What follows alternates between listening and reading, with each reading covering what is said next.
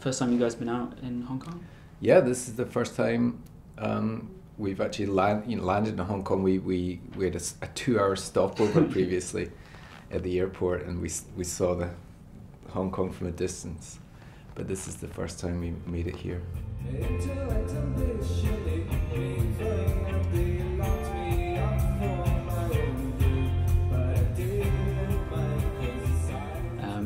How much do you hate the word twee? Yeah, it's kind of early in the day to throw that at me. I think people probably formed an idea of the group at an early age, and there's nothing wrong with that. We were certainly producing more sensitive music than the average group around the time. I've got no apologies for that, and I don't apologise for the kind of songs that I write, or the way that I am, or the way that the rest of the group is. So, like I say, people can call us whatever they want, as long as we're still in business.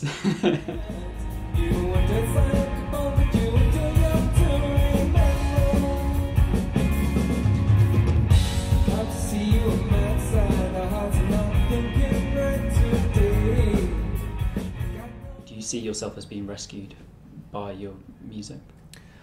Yes, I think that's a kind of fairly safe thing. It's a slightly dramatic thing to say, you know, but it just happens to be the thing I've fallen into.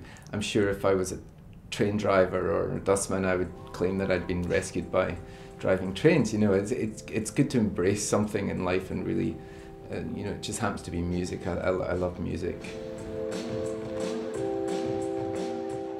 Is there a degree of kind of disconnect between the songs you wrote when you were, you know, in your mid-20s to when you perform them now? Does it feel like a very different person that made those songs, wrote those songs, or? Absolutely not. and maybe that might surprise you. I know tonight, especially coming to Hong Kong for the first time, the kids will want to hear stuff off the first couple of albums, and I'm glad to play it for them. And we bring string players in from the city that we're in, and a trumpet player, and so we can produce the old sound as well.